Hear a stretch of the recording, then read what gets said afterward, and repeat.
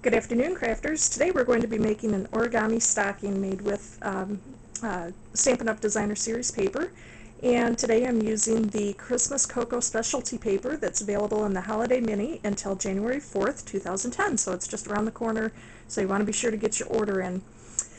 But we're going to start out today. If you have a score pail, go ahead and get that out. If not, use your other scoring tools, whatever you use. And the first mark that we're going to make is actually at 6 inches, and I've already done that on this piece. So once you have made that score mark, you're going to fold your paper in half, open it back up, and you're going to turn your paper 90 degrees. If it has a decoration on the back side, like the bird on this side, you want to make it put your paper at the opposite side.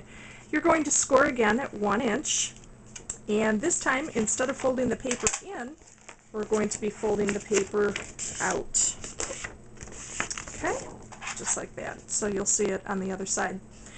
And then you're going to take your paper again and turn it another 90 degrees, and you're going to score at 3 inches and at 9 inches. And then you're going to take your paper and you're going to fold in and fold in again so that you have kind of a little book, and you'll see it all folded in together. And that's actually where you want to go with this, is the long fold. You're going to take this cardstock again, and we're going to score it at 3 1/2. And you're going to fold it in half, open it back up. Hopefully I didn't get out of view of the viewfinder there. And we're going to take the cardstock and we're going to fold the line of the paper along the 3 1/2 inch fold that you just made on a diagonal. And this part is a little bit tricky. If you have a bone folder, you might want to use that just to give you a crisp, clean fold.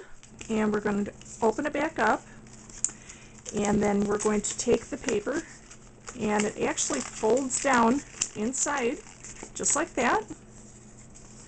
And you're going to open it, and you're going to take your paper then and fold it straight up,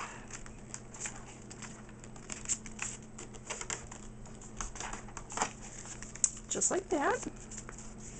So you've gone from the diagonal fold, folded it out flat, and then fold it up straight, and then we're going to bring it back down, and you can start to really see the booty here. Now the Designer Series paper, at least this particular one, is a little bit heavy, and you may be running into difficulties getting your crease exactly right. You can play around with it once you get it all folded to get all of the fold marks correct. But we're going to take the paper now, and we're going to bend down that top corner like that, and we're going to take each of the corners and fold them up and fold them up, and you'll get a nice little crease here so it looks like the edges of the booty. And then what you want to do is take your snail, and we're going to adhere at the bottom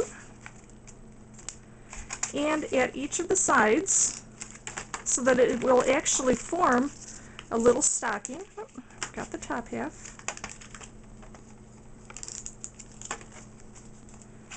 And you can stick a candy cane or whatever, and I have a completed one, although it's not Stampin' Up! Paper. It will show you what I have done.